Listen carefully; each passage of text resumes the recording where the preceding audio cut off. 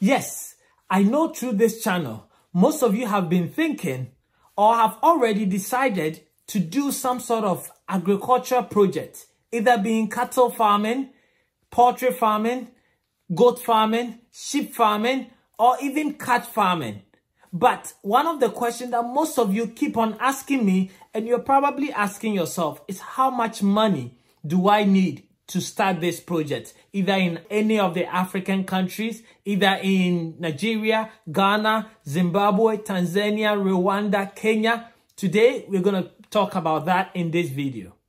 But before we go into today's topic, I want to say a big thank you to all of you that have been part of this family since the beginning and subscribing to this channel. But if you haven't had the opportunity to do so, and today is your second time, third time watching in the video, guys, it doesn't cost you anything to click on the subscription button. It does go a long way for me and my team as well, and that sort of encouragement is highly needed. So please go ahead and smash that subscription button.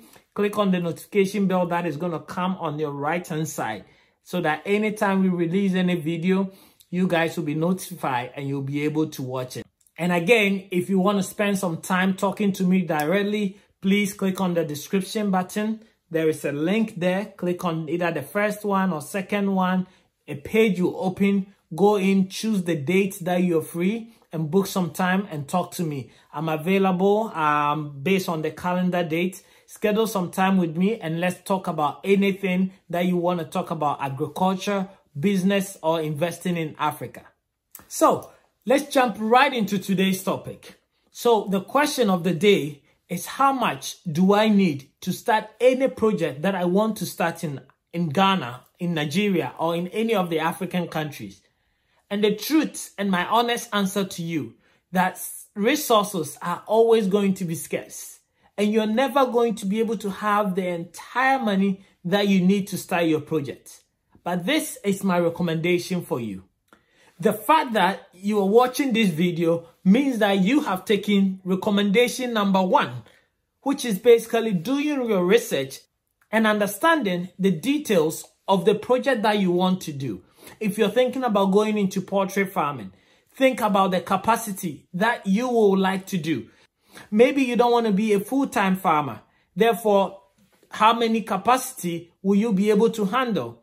Think about people that you have within your connection that can assist you. Learn more about the feeding. Learn more about the characteristics. Learn more about the breeds. So doing your first research is my recommendation number 1 to you. Sometimes this research might actually change your mind from a specific project that you want to do to another. For example, let's say in the beginning you thought about making or starting a cattle farm. But after doing some more research and watching videos like this, that, and so on, you realize that, maybe cattle farming is not for me. Or maybe my land or whatever skills that I have is not in cattle farming. Through this research, you might change your mind and do goat farming because they are easy to feed and so on. So definitely do your research, and through your research, once you decide on what you want to do, then we can move on. Now that we've decided on what projects or what sort of farming do we want to invest into, my biggest recommendation number 2 is to set target for yourself. Because as I said in the beginning, you're never going to have all the resources to be able to execute.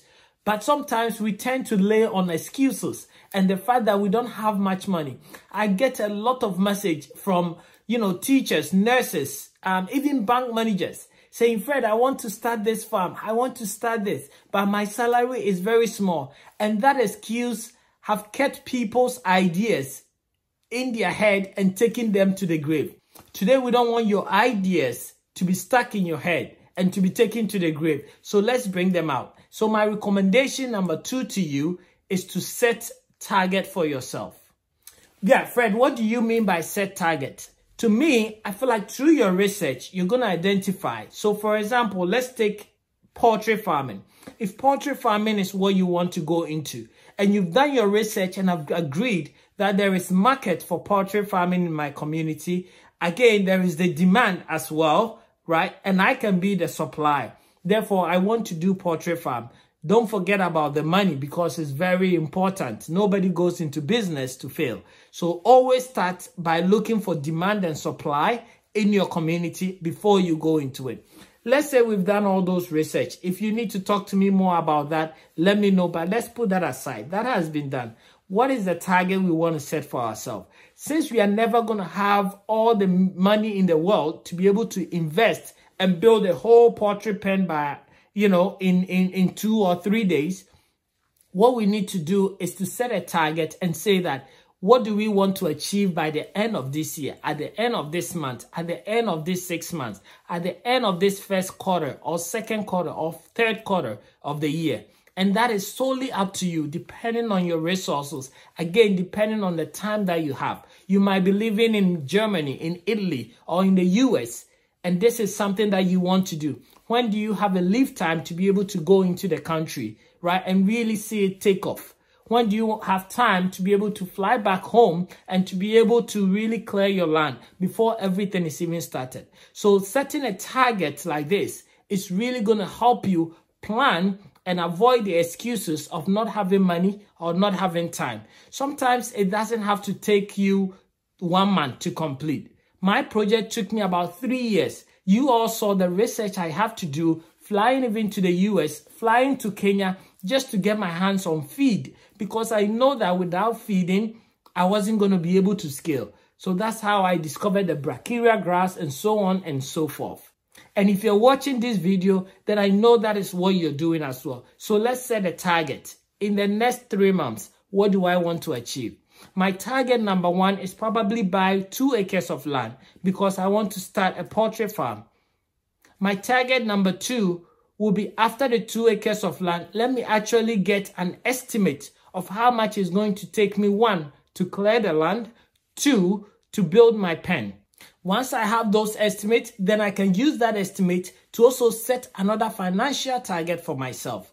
Financial target number 1 could be, I'm going to save 30% of my salary. I'm going to save 20% of my salary. And after 3 times consecutive savings, I will be able to achieve my target of clearing the land. Maybe after 6 months of saving, I will be able to achieve my target of building the chicken pen. There are so many young guys out there that I know are pushing to go into different projects. But your worry is the money. Nobody has the money. Nobody. I know when I was starting my pig farm, I was able to put some money aside. But that money didn't come from the sky. It is money that I've worked for over the years, right? And I was able to take that money, $10,000, and say I'm going to put it into pig farm. If you don't have that money, what you need to do is to start doing today what I've been doing for the past 3-4 years, which is saving towards this kind of investments that I wanted to do. Because I always knew that I wanted to create multiple streams of income. So any money that I get, I was saving it, looking for the right opportunities to invest into it. So today I'm telling you, whatever you do, if you have 10 cedis, if you have 100 cedis, start saving today. Because in the next 3 years, 4 years, you will be the one sitting behind the camera and telling people to start saving and invest into what you're doing. So concluding on my second recommendation, setting targets.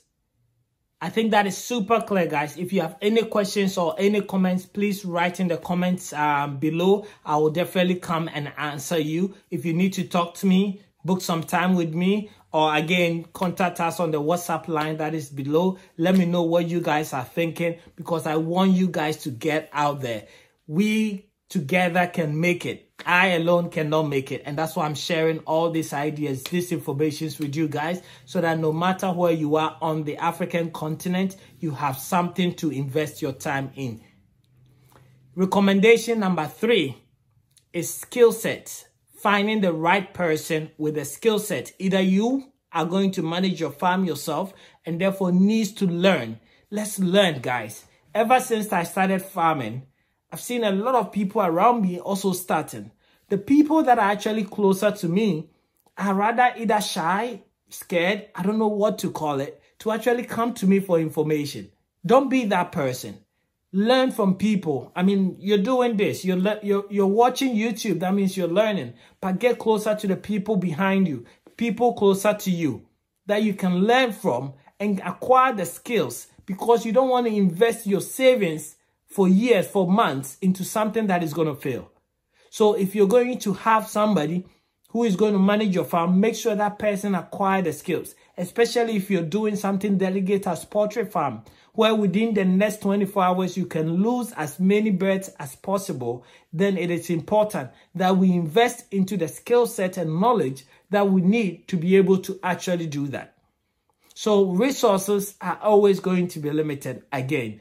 But what I want to assure you guys is there is always a starting point.